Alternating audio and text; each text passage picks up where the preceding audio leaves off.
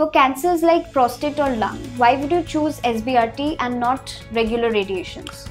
So we need to understand lung and prostate first before we go into those tumors. Lung and prostates, they are extremely mobile organs when it comes to movement along with breathing. And that is where we tend to lose out on follow-ups of those patients.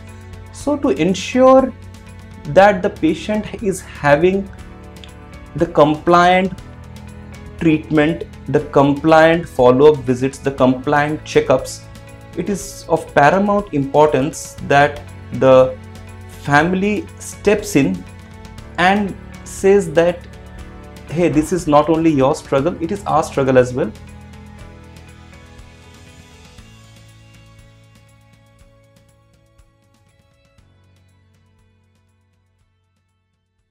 Hello and welcome to today's episode.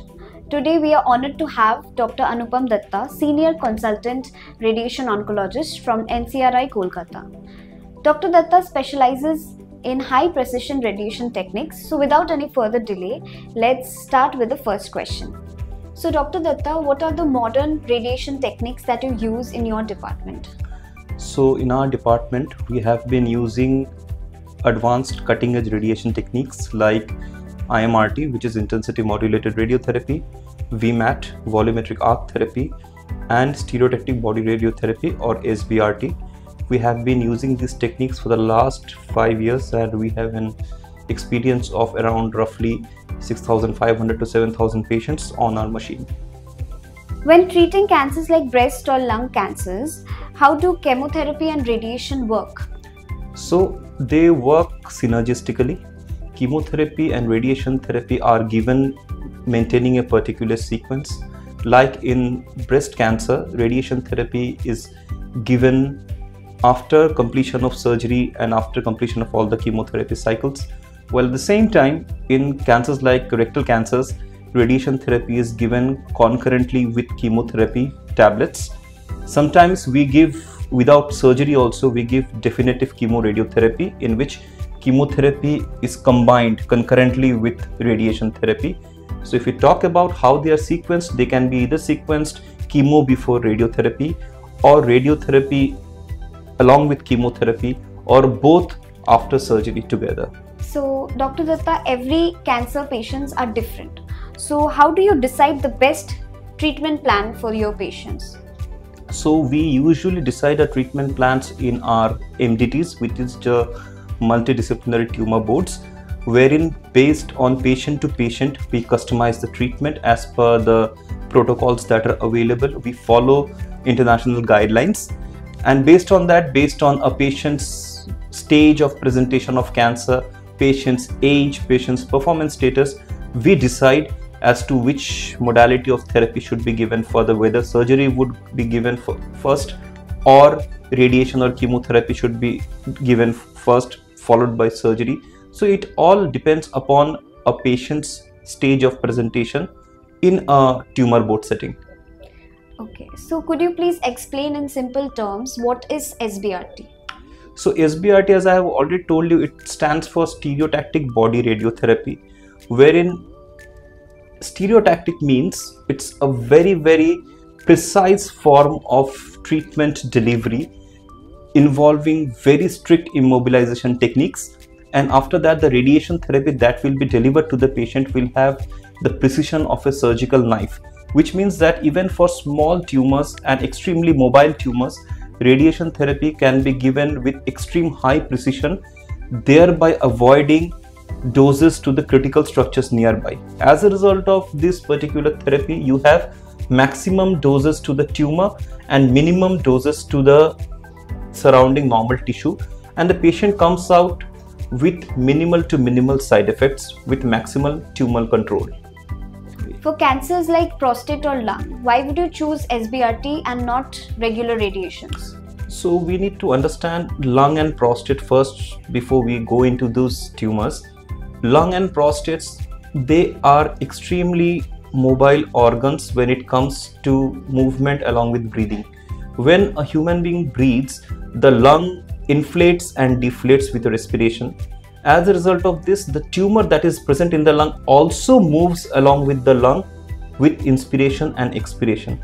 The same thing happens with the prostate. When we breathe in, the prostate volume goes down, and when we breathe out, the prostate volume goes up. As a result of this, if we are using any other technique other than stereotactic body radiotherapy or SBRT, what happens is there is a high chance of missing the tumors. We call that a geographic miss. We don't want to miss those tumors during our radiation therapies.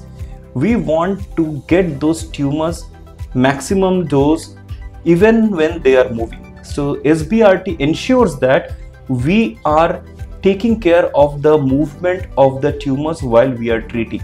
So this is why any mobile tumor, be it lung, be it prostate, be it liver, we would prefer to have SBRT compared to other techniques.